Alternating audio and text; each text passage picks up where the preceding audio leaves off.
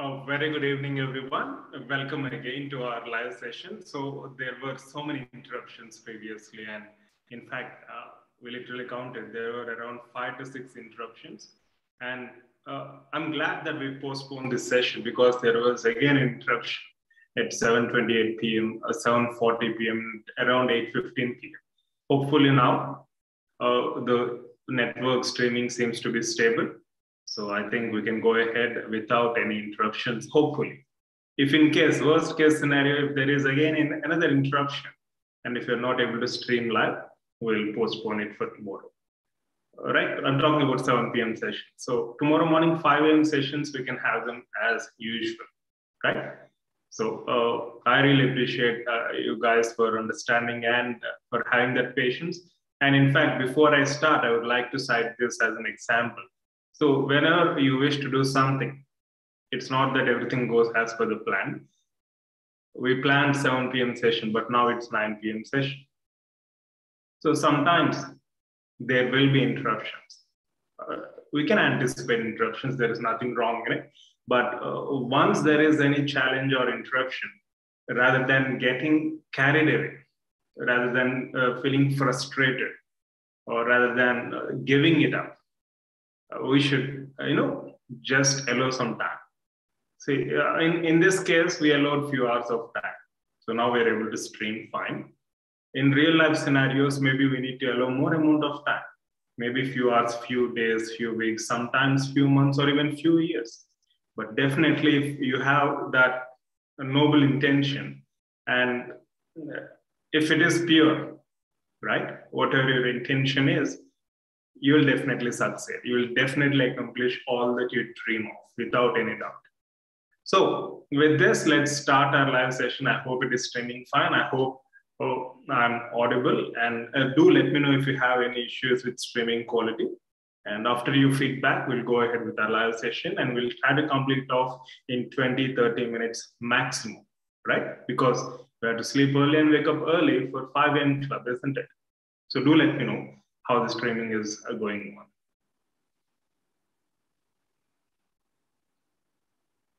Sometimes it happened quite often previously also. After giving introduction, I used to observe and it used to be in mute. The session used to be in mute.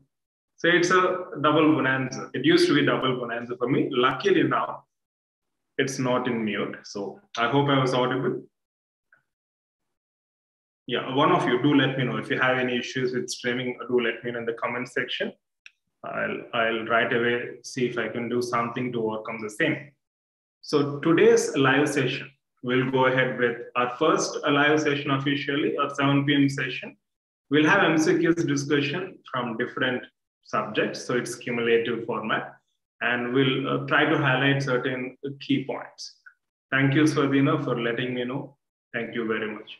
So as I said, it's a cumulative discussion. So before we go ahead, so this is the first session of this week. We're going to plan such sessions in the coming days till Friday. So I request all of you to keep the following things in mind. First and foremost, whatever points or whatever topics you come across in these live sessions, consider them very, very important. Just assume that these questions are going to be repeated in the final exam. If you have this perspective, you'll take things very seriously. You'll be very attentive. And second, do maintain notes. Consider this very, very important. Have an exclusive notes for all our live sessions, as we'll be covering hundreds and hundreds of points in the coming days, right? Till the date of your entrance exam. And third, active participation. Try to enjoy what you're doing. Enjoy the process, because you'll be learning so many things with clinical applications. I'm sure it's going to be very interesting. So have the clinical correlation in mind. Try to enjoy the session rather than taking it as a mandatory mode of learning. There is nothing mandatory here. You're free to watch these sessions. You're free to make notes. So these are some tips from our side. And I hope this will help you in the process of your preparation. Right? So with these introductory comments, we made all these introductory comments previously as well. However, because of technical issues, we had to cut down those streams and remove those videos. So for that sake, I'm repeating again. Okay, so let's go ahead. Okay, thank you. Thank you, Sujay, for the feedback. Yeah, let's go ahead. And here is our presentation for today.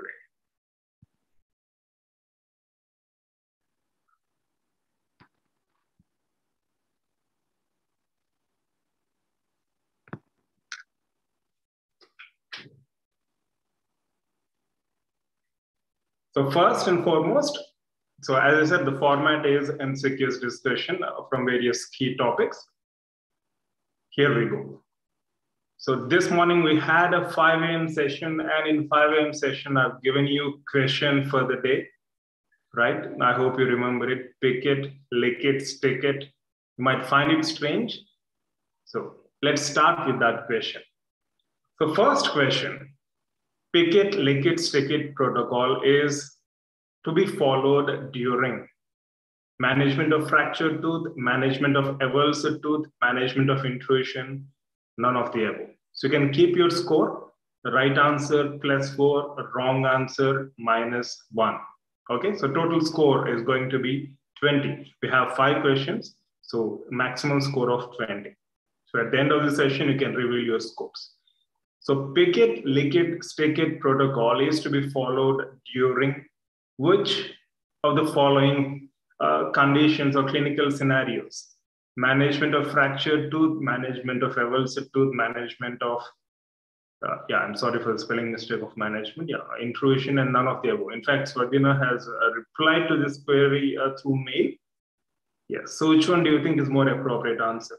So if you know the management of, as majority of you are have rightly mentioned, yes, that's the right answer.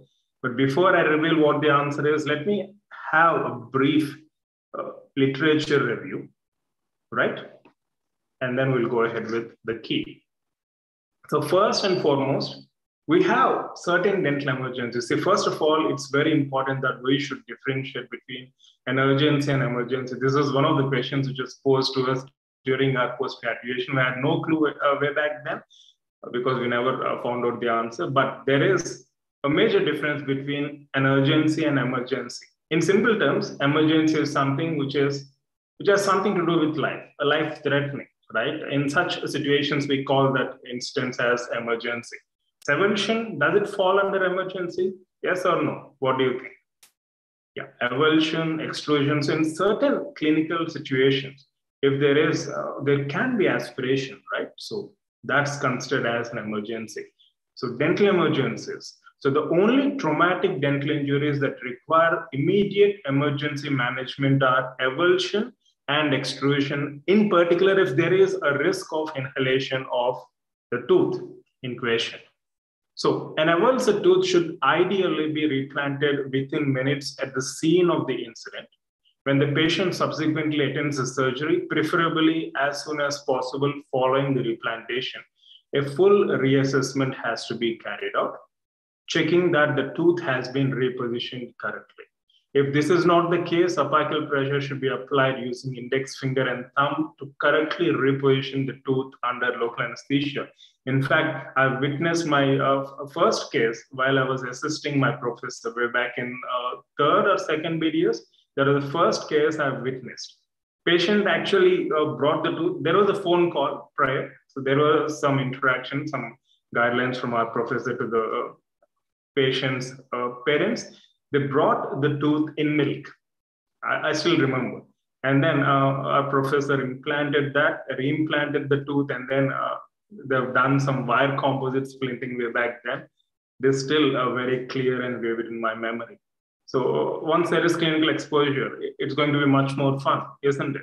So once correctly positioned and the occlusion confirmed, the tooth should be temporarily splinted to the adjacent teeth and a radiograph has to be taken.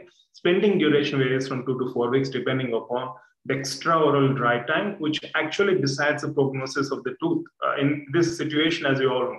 So unfortunately, despite public health programs to raise awareness of what to do if a tooth is knocked clean out of the mouth, trauma persists with an avulsed tooth often,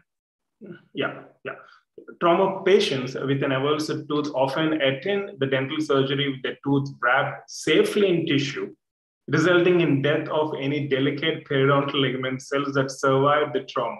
So transport medium is very, very important. So awareness has to be created and we should take this information to the public. If Hank's Bank's balanced salt solution is not available, save a tooth medium is not available, at least milk is something which is readily available, or in worst case scenarios, patient's own mouth can be used provided the patient is mature enough to understand the fact that that should not be swallowed. So under such circumstances, reimplantation may be contraindicated if the tooth is wrapped in kind of tissue and brought haphazardly. So if an avulsed tooth is not replanted immediately, the storage medium to transport the tooth becomes critical. See, as you know, primary tooth is not reimplanted. It's only the permanent teeth we're talking about. So various media have been investigated in an effort to replicate the environment of tooth socket and provide optimal conditions to maintain the viability of periodontal ligament cells. Consider this very, very important. That's the objective of using a transport medium to carry this avulsed tooth, isn't it? Balanced salt solution formulations such as save tooth are being marketed. If such medium is not available, a readily available alternative is cold milk. Dentists should be prepared to give advice to member of public over the phone concerning the immediate management of an avulsed tooth, as immediate reimplantation provides the best outcome, extraoral dry time. The advice in layman terms should be as follows. Here comes this strategy of pick it, lick it, and stick it. And as you all rightly mentioned, option B is right answer. So by looking in the injured person's mouth, make sure it is a permanent tooth, keep the person calm. That is the dentist instructions to the patient. Locate the tooth and pick it up by the crown, making sure to avoid contact with the root. So pick it with the crown, but do not touch the root. That's how you instruct your patient. If the tooth is dirty, run it briefly for around 10 seconds under cold running water. Pour bottled water over it or have the patient lick the tooth. Saliva is wet. The surface of the root should not be rubbed to remove dirt. So this is the next part of the protocol, that is lick it. And then you have your third part, that is sticking it or placing it in or re-implanting for that matter. Encourage and assist the person to replace the tooth back in the socket with the person holding the tooth by the crown between the index finger and the thumb. Once the tooth is back in place, ask the person to bite on a tissue or towel to hold the tooth in position. If replacement is not possible, then the tooth should be placed in an appropriate storage media, as we just discussed. Why? To maintain the viability of periodontal ligament cells. Advise or assist the person in obtaining immediate help from the dentist. And as we discussed previously, extraoral dry time is something which plays a very important role in deciding the prognosis of the longevity of that particular tooth in patient's oral cavity. So as majority of you rightly mentioned, option B is the right answer. Okay. Very good. Well done. So those who have chosen option B, mark or give yourself or award yourself 4 marks. Now let's move on to the next question. Observe this instrument. I'm sure majority of you might have seen. Practitioners, of course, know about this. So what is this device?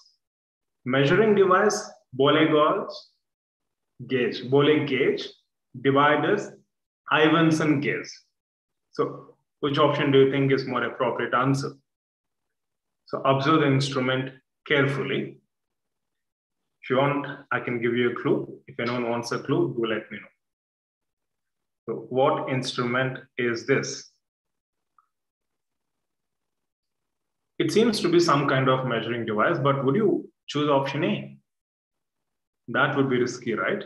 I mean, what if there is even more specific answer? Of course, it's a measuring device, but what if there is even more specific answer? I've given you the hint. Okay, is it measuring device, Bole gauge, dividers, Iverson gauge?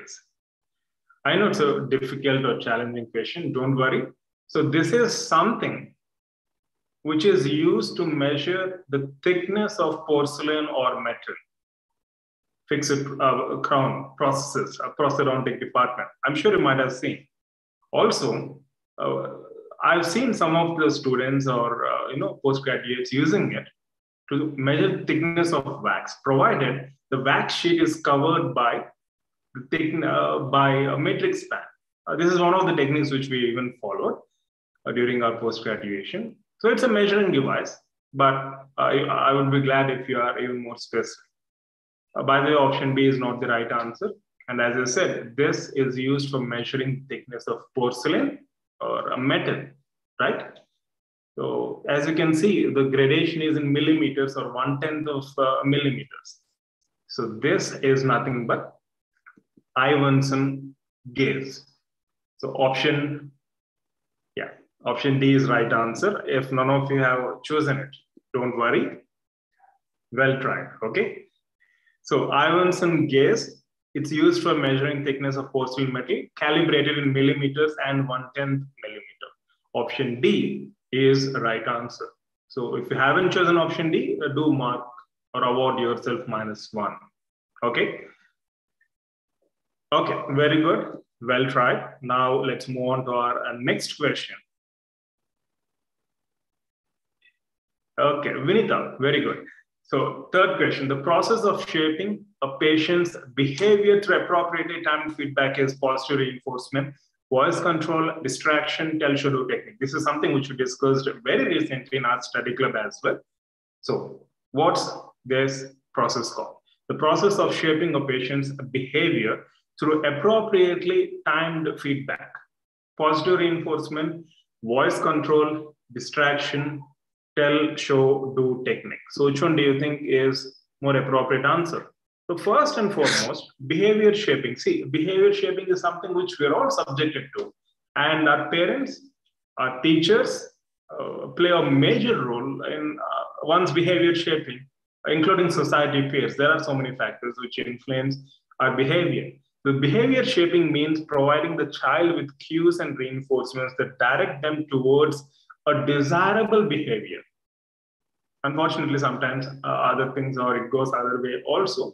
But that's the objective of behavior shaping, right? Do this, do that. That's what we keep telling. Positive reinforcement at every stage of treatment process is recommended to indicate to the child that he is making successful steps in the process of receiving treatment. Voice control modulation is done to gain patient's attention. Distraction, it is diverting patient's attention, which decreases likelihood of unpleasant perception of threshold. You might have seen several videos in social media where a pediatrician trying to inject a child uses distraction technique very efficiently. The child experiences no pain or minimal pain, isn't it? Tell, show, do, as you know, it allays fears, shapes, patient's response, gives expectations of behavior. So you're telling, showing, doing. So you have these components in the options, which I have given brief description of. So which one do you think is more appropriate answer?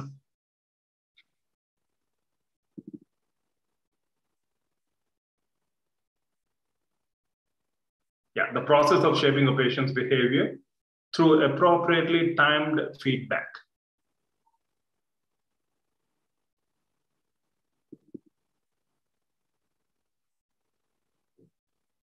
Okay, majority of you seem to be choosing option D. However, it's positive reinforcement, which is right answer. So positive reinforcement is a process of shaping patient's behavior through appropriately timed feedback. The best example I can give you is Big Bang Theory, Sheldon giving chocolates or candies to Penny, right? In order to, or whenever Penny does something he likes. Positive reinforcement, maybe, yeah. So positive reinforcement, the objective is to reinforce a desired behavior. It can be done on any patient. There are no specific contraindications for the same. So positive reinforcement at every stage of treatment process is recommended to indicate to the child that he is making successful steps in process of receiving treatment. The frequent use of praise during a child's appointment when the child performs an appropriate behavior is essential. Having said that, positive reinforcement need not be just verbal. Can be even non-verbal. So positive reinforcement may be verbal or non-verbal and should be immediate and specific to desirable behavior. It's not that we provide praise or give praise after a few hours or after a few days. It doesn't work out that way, right? And among these, I just wanted to highlight two things apart from positive reinforcement. That is tell, show, do technique. It is indicate in all patients who can communicate regardless of method of communication. This is a very, very important indication. Coming to voice control, indications, uncooperative, without any doubt. This is something which we tend to use on pets or children who make or do all crazy kind of things and stuff. So indications of voice control include uncooperative or inattentive but communicative child. Contraindications for voice control is very, very important. Do make a note. Children who are unable to understand due to age, disability, medications, or emotional immaturity. So these are specific contraindications for voice control. Do make a note of them. And those who have answered it wrong, don't worry. You're not going to repeat this mistake again, isn't it? So option A is right answer. Positive reinforcement. Well done. So those who have chosen option B, go ahead with, yes. Option A, yeah, option A, go ahead with 4 marks. Penultimate question. Let's see how many of you are going to answer it right. On the cusps of human molars and premolars, the enamel attains a maximum thickness of 1 to 2 mm, 2 to 2.5 mm, 2.8 mm, none of the above. So what's this 2.8? It seems to be something specific, right? Okay, on the cusps of human molars and premolars, the enamel attains a maximum thickness of. So no idea, don't worry. You're going to learn now. In the meantime, you can, of course, do a guesswork. Even though I'm pretty sure that majority of you are going to answer it right. Okay, very good, well done. So as majority have chosen, that's the right answer. 2 to 2.5 mm. Enamel forms a protective covering of variable thickness over the entire surface of crown, as we're all familiar with, especially during tooth sectionings during our first year or second year preclinical exercises. On the cusps of human molars and premolars, the enamel attains a maximum thickness of about 2 to 2.5 mm, thinning down to almost knife edge at the neck of tooth. However, one should always remember that the thickness of enamel is more on lingual surfaces of maxillary molars and buccal surfaces of mandibular molars. Why? Why is there more thickness of enamel in these specific areas? I'm going to leave this question unanswered. Consider this as your homework question. Why is the thickness of enamel more on lingual surfaces of maxillary molars and buccal surfaces of mandibular molars comparatively? What's the reason? And as majority of you have chosen option B is right answer. By the way, 2.8 is specific gravity of enamel. It's not mm, but 2.8 value is a specific gravity of enamel, as I'm sure majority of you are very much familiar with this. Okay, in fact, these are one of the first things we learn in the form of basics, right? Okay, very good. Well done. Those who have chosen option B, award yourself 4 marks. Now, final question. A patient, can consider this as case-based question or clinical-oriented question. A patient underwent dental treatment and visited your clinic for cleaning as 3 months elapsed from the time of his or her treatment. Which of the following is not acceptable means for cleaning the titanium surfaces? Usually there is a clinical protocol that implant patients should pay a visit to the dentist every 3 months for professional cleaning. Right? Plaque accumulation can happen not just on natural tooth surfaces, but even on implant surfaces, right? So in such a context, which of the following is not acceptable means for cleaning the titanium surfaces, either for you or for the implant patient, right? Because if the patient goes home and in the process of cleaning uses certain materials, there can be damage to the titanium surface. There is a reason for that. Titanium is considered to be soft. Let's look into that a bit later. But if you look into the options, you have conventional ultrasonic tips, plastic curettes, flaws, none of the above. So which of the following is not acceptable means for cleaning of titanium surfaces? So I think it's quite obvious. I'm glad majority of you have chosen the right answer. So titanium as a metal is relatively soft. The interesting thing is it's relatively soft and can be scratched on surface fairly easily. So even the probes which we use, we should be very cautious to use plastic probes, right? So plastic curettes rather than metal curettes are recommended for a titanium surface on implants and abutments, particularly subgingivally. The same applies in case of plastic periodontal probes instead of metal probes on titanium. Power toothbrushes, rest of the options. Power toothbrushes, you have these flaws, etc. They're considered to be absolutely safe, right? End-tufted brushes, they're not harmful on titanium surfaces. Conventional metal ultrasonic tips should not be used because they do significant damage to titanium components. They might scratch or cause pitting on the surfaces, right? So we should use especially devised ultrasonic tips with a plastic or other softer coatings that are available in market. In fact, there is extensive information on the same in Karanza. Also, for your information, chlorhexidine mouth rinsers, phenolic compound mouth rinsers, water jet irrigators, rubber cap polishing with fine pumice can be used on implant and other titanium surfaces, right? And also, as we discussed initially, 3 months, you can see in the question, 3 months elapsed. There is a reason why I incorporated these keywords so that you'd note this key point as well. Titanium surfaces are subject to formation of plaque and calculus. A suggested interval for implant maintenance appointment is every 3 months for cleaning of the surfaces and inspection of parts of the system, which can become loose with function, right? So as majority of you rightly chosen, option A is a right answer. Well done. Award yourself plus 4 marks. And what says keep it up? Okay, because of this dynamic hand movements, my watch assumed that I was exercising and it thought I just finished, or maybe I was just continuing my dynamic workout, and it says, yeah, keep it up. I don't think you can see, but it's definitely a dynamic workout.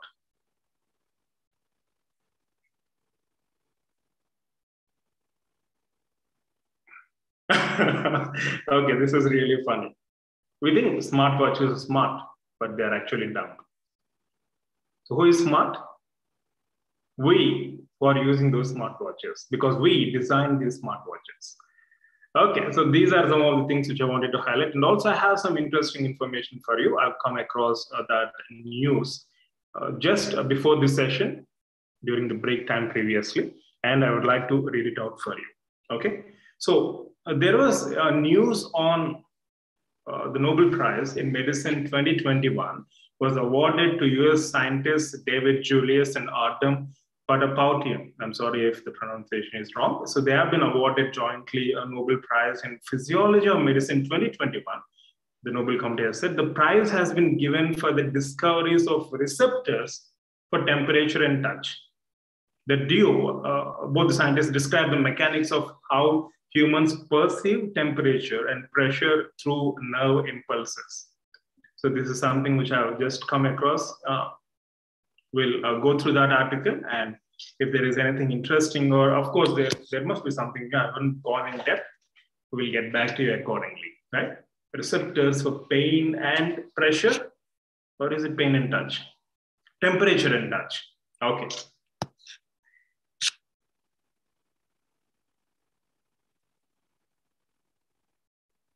So what's your score? What's your maximum score? How much did you guys score out of 20? I mean, you can evaluate for yourself, or you can post your scores here, so that I would love to have a look. Not to judge, but to understand. So maximum score of 40? No, it's 20, right? Yeah, 5, 4 is 20. So how much did you guys score? So do post your scores. And I'm really glad that we had this session. As they say, it's better late than never.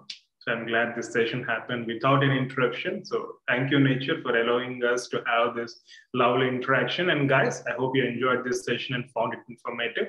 And as I mentioned previously, consider each and every point so important that assume that it's going to come in final exam.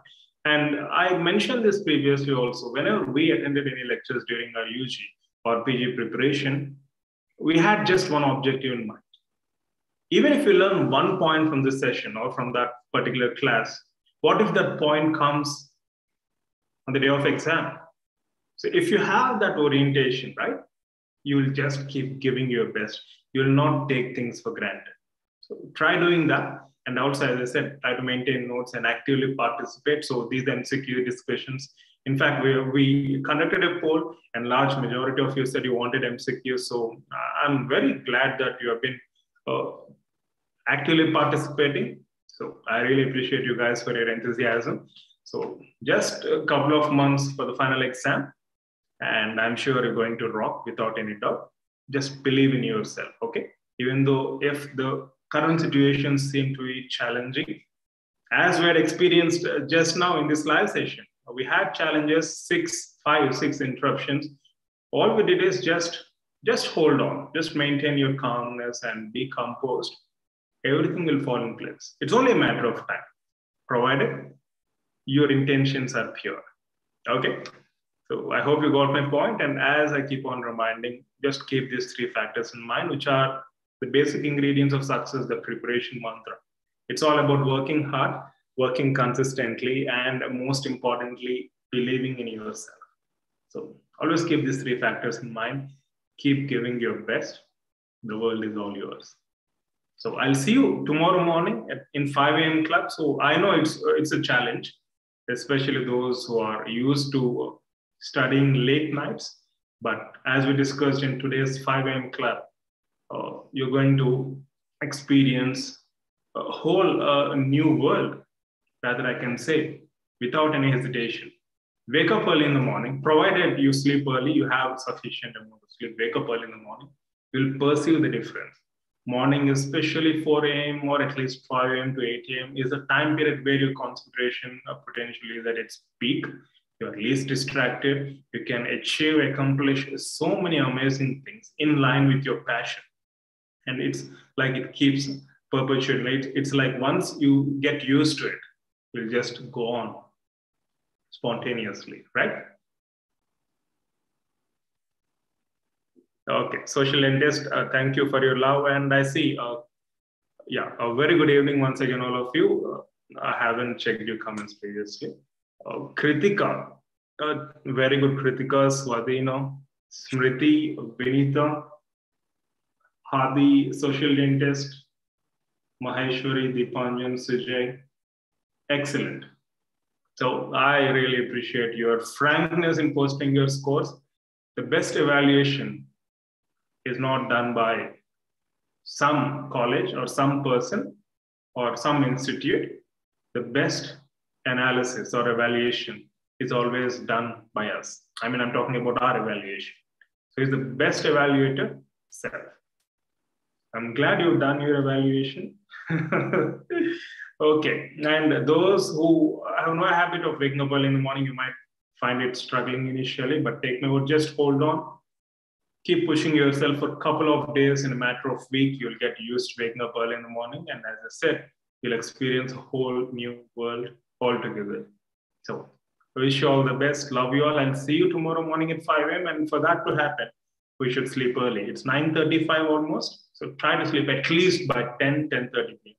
maximum. If you're watching IPL, okay, maybe BCCI save you. Okay, good night, guys. Love you all.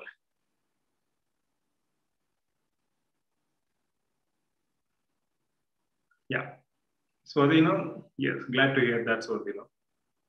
Take care.